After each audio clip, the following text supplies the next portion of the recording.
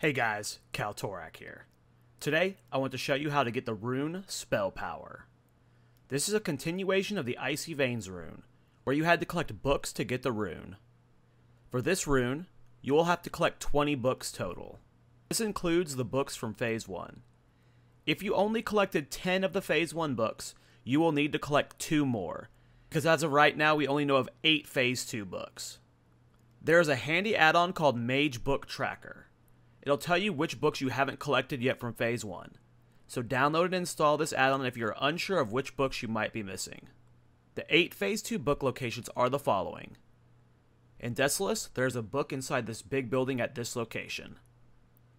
At Dustswallow Marsh, there's a book at this Murloc camp here. For 1K needles, you'll need to find it up here. You can access the top of this from the path to the west. Follow the bridges around until you get to the book. At KallTorak Mountains, you'll find a book in the tower.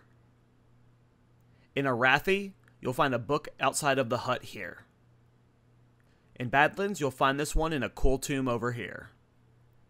For Stranglethorn, you'll find this book at this location here. Lastly, you'll find a book in Swamp of Sorrows, inside this little box. Once you turn in all these books and have a total of 20 completed book turn-ins, you will be given your spell power rune. If you found this helpful, please like and subscribe. Take care, boys.